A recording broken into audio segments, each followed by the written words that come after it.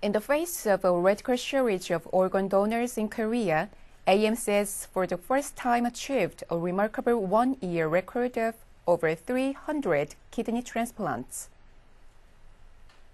This was the first time in Korea that a single institution performed 300 kidney transplants in a single year.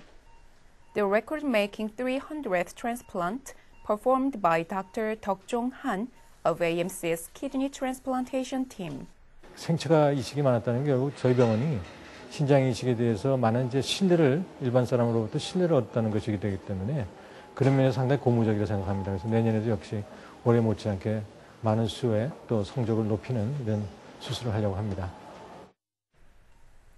Of the 300 transplants, 81% involved kidneys from living donors, while the remaining 90% came from brain-dead donors. Notably, the number of ABO-incompatible transplantations was found to be rising every year, such as the case of 300th patient in which the donor and recipient had incompatible blood types. In terms of graft survival rates, outstanding results were also achieved.